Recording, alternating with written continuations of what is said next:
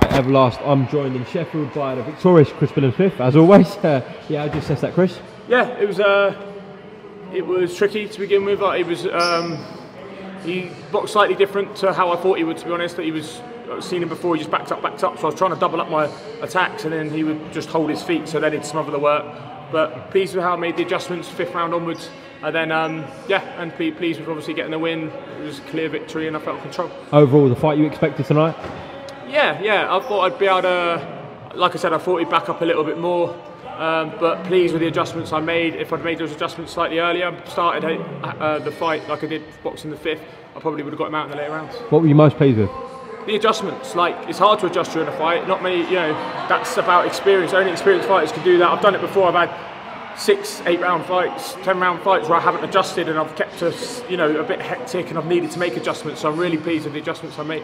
Chris spoke to Eddie during the week, and he did mention a potential rematch between yourself and Tommy McCarthy. How do you feel about that? Did he? I thought it was going to happen now. We were hoping for it. Look, I want to fight in Bournemouth. Not really asked if it's Tommy or Fabio Turchi, who's my mandatory. But I'm not going to give up the belt to fight Tommy. And Fabio is my mandatory. I'm not going to give up a belt that I won off a man, because I'd have to vacate it. So for me, if I don't have to vacate it, I'm happy with Tommy. It's about doing that. I've done the business, but I'm not opposed to the rematch. Yeah, the other thing Eddie mentioned to me is I said to him about the potential rematch. I said, you're going to take that to Belfast because you've got a few Irish fighters, etc. He said, no, I want to do it in Bournemouth. I want to do my first show in Bournemouth. So that must be music to your ears. Yeah, that is what I'm most concerned about next, rather than who I'm fighting. I just want to fight back home. My fans have been brilliant. I wanted to do that fight. We had it planned for beginning of 2020, March, and then we couldn't get an opponent. Then I was meant to box Fawley in Cardiff. COVID happened. I boxed Fawley in fight camp. Everything got pushed back behind closed doors. It would need fans, and the fans would be electric down there. I only brought a few up tonight, about 30, but they made plenty of noise. And I would just, that is exactly what you said, music to my ears. It can happen in Bournemouth.